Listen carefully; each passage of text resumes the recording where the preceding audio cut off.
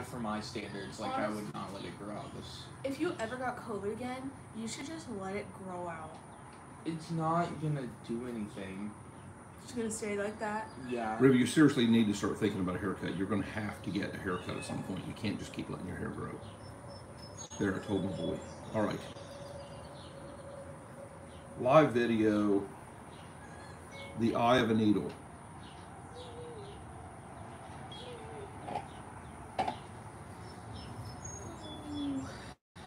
I am really viciously wet.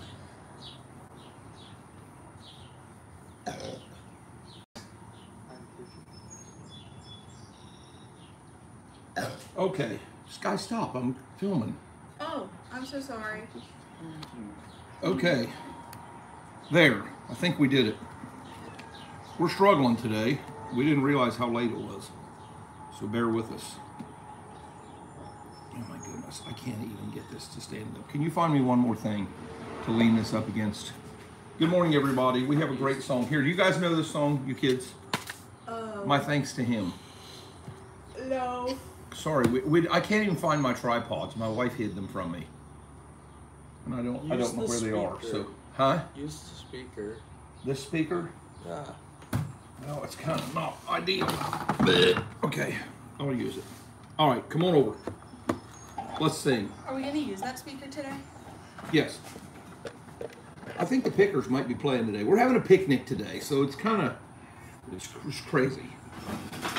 I can't even find something to, all right, Sky, you're right here. You know my thanks to him? You do know it? Nice. No. I love to tell. Yeah, you know that. Oh, yeah. Sure. That's you. You hop up here beside me. I'll get behind you. And we're going to sing. And I have a good Bible study today. It's very good. It's very good. River, I need your face a little better. I would say. Yeah, you do. Okay. Which one's Facebook and which one's the... This one is YouTube. This is Facebook. Yeah. Okay. They again just woke up. Okay. I think we've got stuff leaned up to where we can do this. Everybody doing okay today? How's my Facebook crowd? See people on YouTube. Stick with us. Got a great Bible study. We're going to sing you one of my all-time favorite songs. Have we done this in a while? See, it seems to me like I just did this like a week ago. I don't think so. Okay, good. It doesn't matter because I'm going to do it anyway. I love this song. This was Michael Kenneth's all-time favorite song, and it's quickly becoming mine. I've got to wait for people to hop on. All right, I'm singing this tomorrow too because I saw the soundtrack in the living room. Really?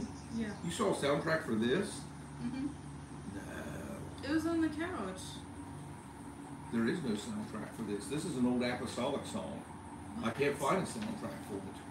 Matter of fact, that guy that's going to come into the studio and play piano, I'm going to have him do this one too. Here we go. This is called My Thanks to Him. Many of you will want to learn this, and I'll try to put the words on. There, I put them on like right there, so you can snap a picture of the video, and you can write them down. This is an incredible song. It makes me cry. You guys ready? Yep. I love to tell how Jesus saved my soul when I was lost and facing dark despair.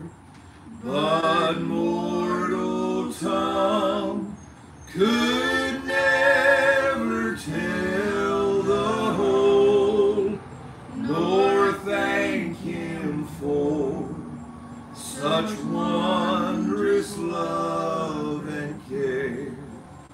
For He is more than all this world to me, the dearest friend that I have ever known.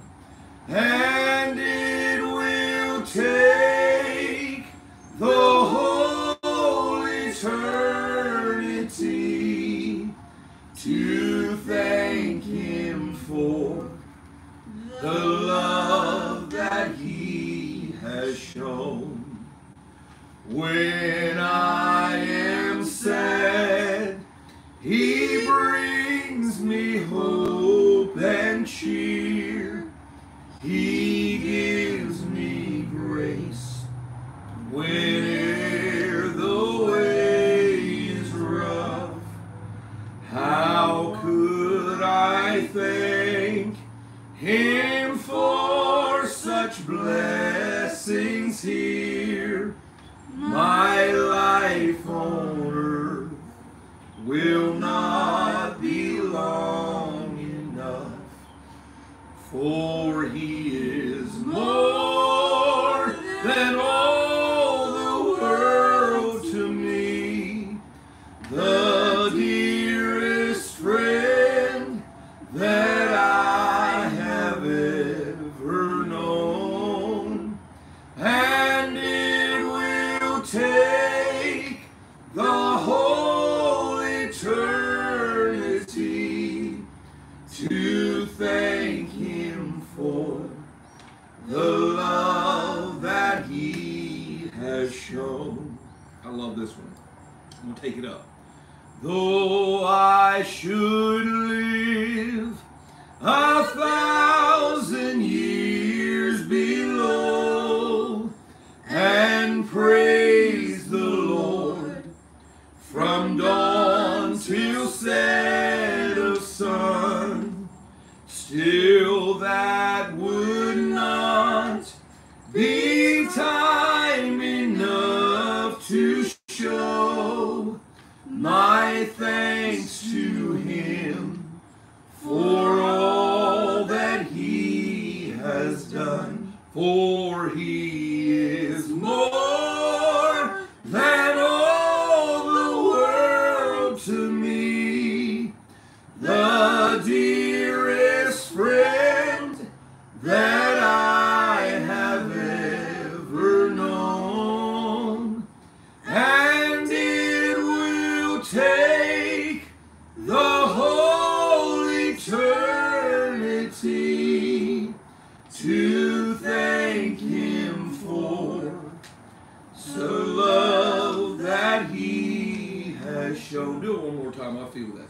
Oh, He is more than all the world to me, the dearest friend that I have ever known. And it will take the whole eternity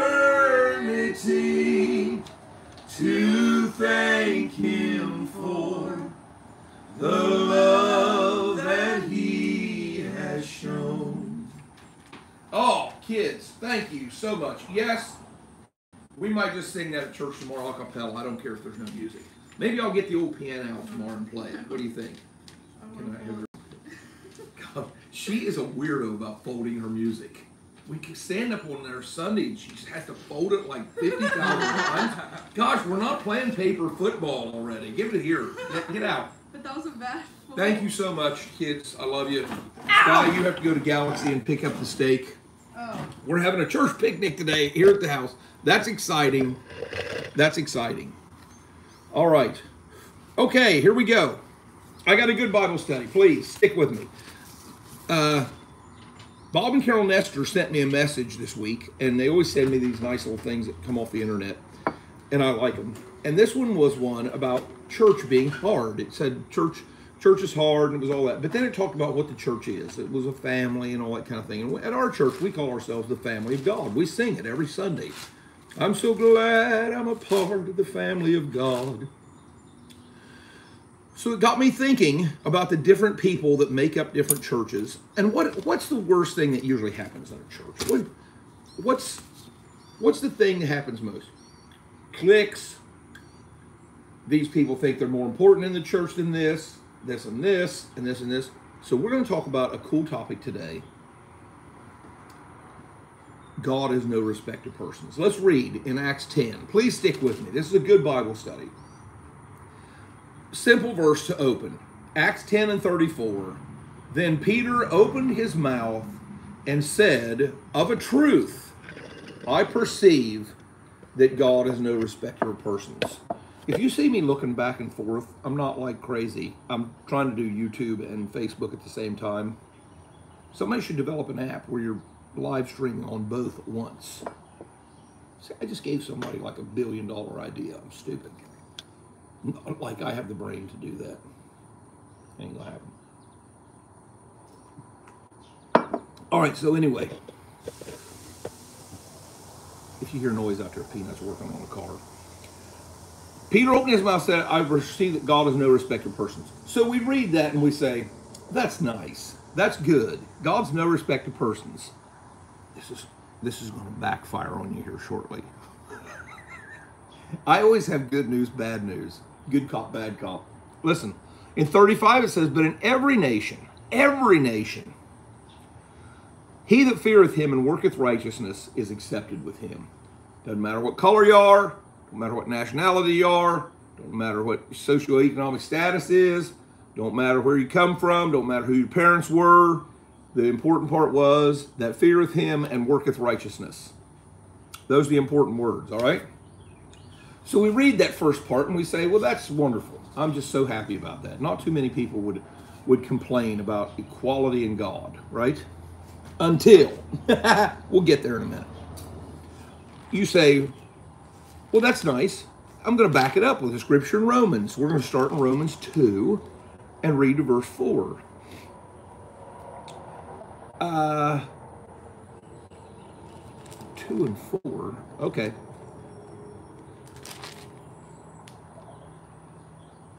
Yeah. All right. Let's see. Or despisest thou the riches of his goodness and forbearance or longsuffering, not knowing that the goodness of God leadeth thee to repentance, he says, but after hardness and impotent heart, treasure up unto thyself wrath against the day of wrath and the revelation, who will render to every man according to his deeds. Doesn't matter what color you are, no matter what country you're from, no matter nothing. Every man. To them who by patient continuance in well-doing seek for glory and honor, immortality, and eternal life. But unto them that are contentious and do not obey the truth, but obey unrighteousness, indignation, and wrath, tribulation and anguish upon every soul of man that doeth evil, of the Jew first and of the Gentile. Every man. Okay? Bear with me. But glory and honor, peace to everyone that worketh good, to the Jew first and also to the Gentile. For there is no respect of persons with God. I'm going to get somewhere. I really thought about this week, and it really got me truly thinking. I'm going to hit you with something really cool here shortly. I know everybody says, "Oh, there's no respect of person. God loves everybody the same." But I'm going to face you with something that's really that I don't know that many people give too much thought about. I can't never find the books of the Bible. I read this thing, folks, night and day, and I can't ever remember how the books go in the Bible. Colossians 3 and 25. Here goes this. But he that doeth wrong shall receive for the wrong which he hath done, and there is no respect of persons. You thought this was just in the Bible once. I did. I thought it was just one time. It's in there over and over and over. All right?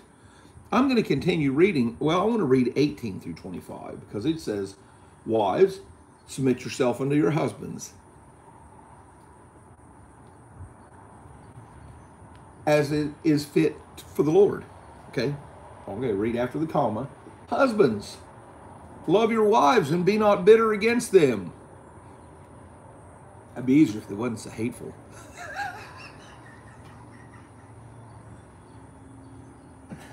Oh, boy. I'm going to get in trouble for that. Watch, there's a comment coming from my wife. Children, obey your parents in all things, for this is pleasing unto the Lord. Fathers, provoke your children not to anger, lest they be discouraged. Servants, in all things, obey your master. See, I knew it. She said, hey.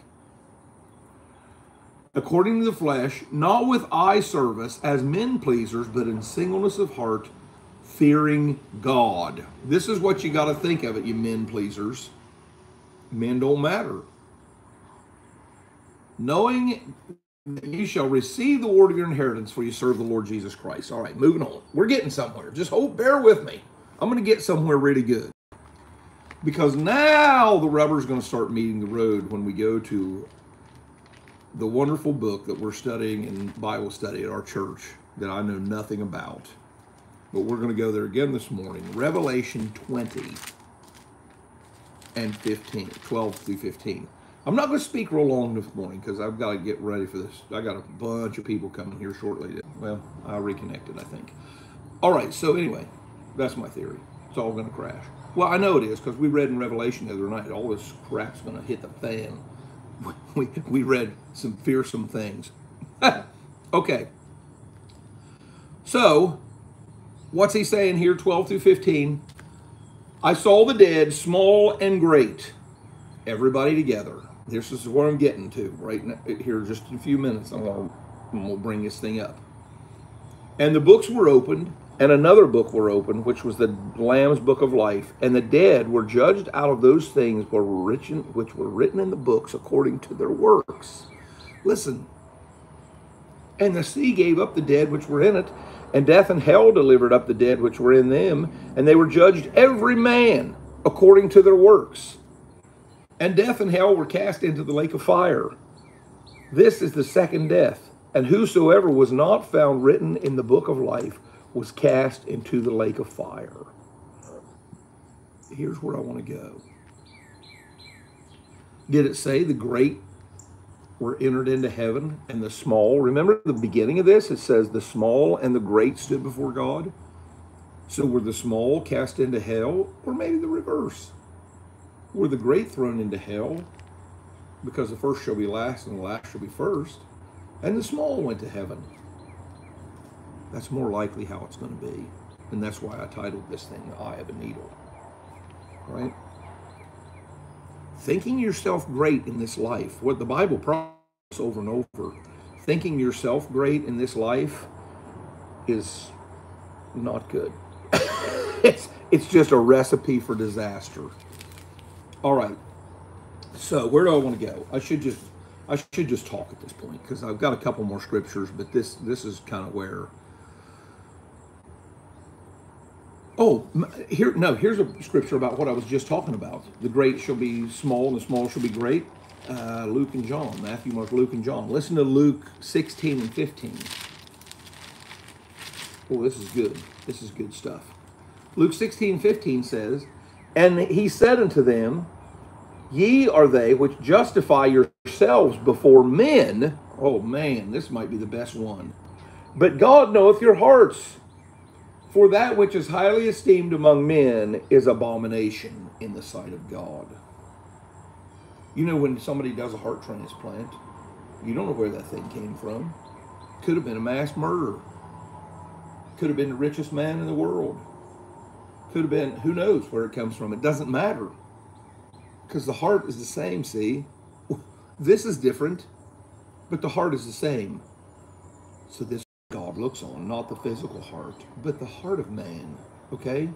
So what I want to say, just like in Revelation that we just read, small and great will stand there.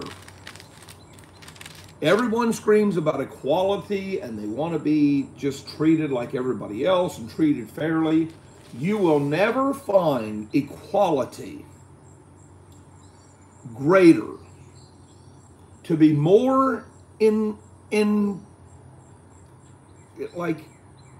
perfection. Equality will never be more in perfection than it will be at the judgment seat of Christ. Because you won't no longer be a doctor so-and-so. You won't have 3 college degrees. You won't be a lawyer. You won't be a farmer. You won't be anything but a stark naked soul in front of God to answer for what you have done. And listen, the Bible tells us that he won't come until every man has had opportunity.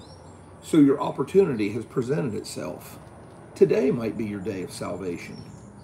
So whoever you are listening to me, and this is why I named this the eye of a needle, because the Bible tells us that it's easier for a rich man to go through the eye of a needle, which was actually a gate in the city. It wasn't like the needle.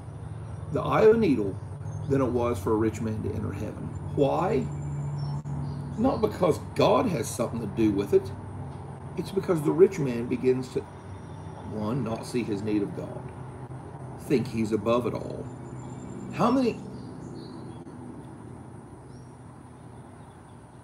I'm not going to go specifically to churches because I'll just get in trouble.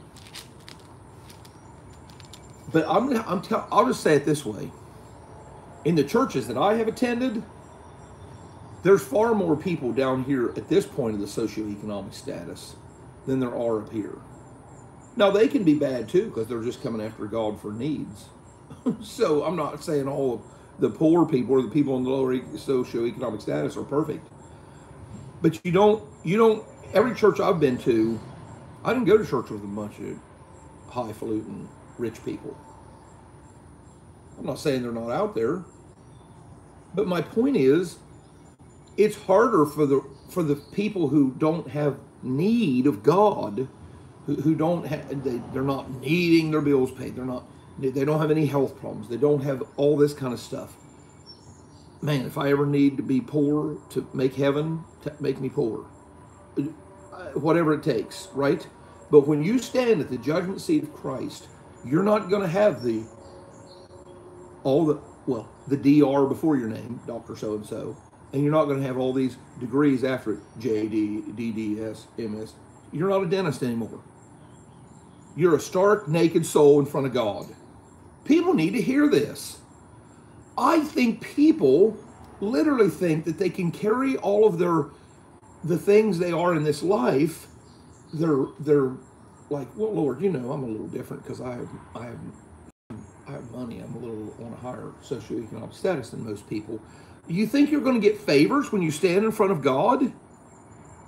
No, in fact, you should be better because you don't have a lot of needs. You should be so helpful to other people and doing what's right by God. You're the good Samaritan that's supposed to be helping people if God has blessed you.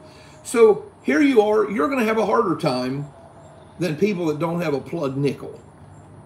I will talk about money for a little bit. I don't like to talk about it. But your earthly status, I wrote this down. I wrote it this way, and this is probably a good way to put it. Your earthly status can give you a false confidence with God. Don't do it. Don't assume because you have riches in this life and you're this and you're that and you have titles and you're on this committee and you're on that committee that suddenly you have favor with God when you stand in front of Him. You know what brings favor with God? Righteousness, holiness, relationship with God. So whatever you are today, don't think about it when you think about your relation with God. I don't sit in my chair every morning and say, Lord, here I am. I'm your attorney. I hate telling people I'm an attorney. I'm just a real estate guy. Here I am, Lord. I'm your real estate attorney. Send blessings down on me because I deserve it. I've got a degree. Are you kidding me? I sit in there brokenhearted every morning crying out to the Lord to have mercy on me, a sinner. I can't let me get all highfalutin thinking I have some kind of favor with God because of where I stand in the world. I'm telling you, God's really dealing with me about this. I may teach this at church sometime because people, Acts 12, let me just read you a story. I'll just tell you the story and then I'll close.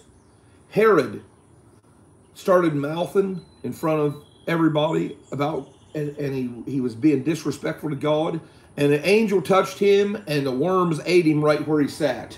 This is a king. God has the ability to say, I'll put you in your place. I don't want to wait till I'm standing there in that book of Revelation and God puts me in my place. I want to be in my place today. Lord, I don't even want to say nothing else. I feel this in my bones today. Keep me humble. This is why the Bible says, your word says, if my people who are called by my name will humble themselves. That's what the word says. Humble themselves. Not come to you with all their accolades and everything they've done in this life and to try to impress you with all of their resume. That is not what you're about. And I'm thankful, Lord. I'm thankful that you look on every man with equality. Thank you for that. It's all we've got. You don't care who my father and mother was. It doesn't matter as far as my relationship with you. We have that. The world keeps screaming for equality. Where are they going to find it greater than in you, Lord? Where? And yet they reject you and say that you don't have that. You have the greatest equality that ever was and ever will be. We're all going to stand before you, and we're not going to have any college degrees behind our name. We're not going to have any titles in front of our name. We're not going to have a resume to show you of all the things we've done in the world. We're only going to have a resume of things we've done for Christ. And in our relationship with you, that's what we'll be judged by. God, keep me humble before you. Keep me humble before you. Don't let me be anything greater than what I am in my head. I want to be humble before you. And when I stand before you, I want to be right. In Jesus' name, amen. I felt that. I felt that. Don't get all confident in your worldly standing, all right? And don't be discouraged if your worldly standing is not good. You and the President of the United States or the President of any country are going to stand side by side in front of the judgment seat, and you're not going to be any different. Aren't you thankful for that today? I'm grateful for it. If you hear that zapping, that's my bug zapper. In West Virginia, this is our entertainment. A Coke, a bug zapper, a little bit of music, that's all we need. Love you all. We'll see you next week. I just feel that. Have a good day.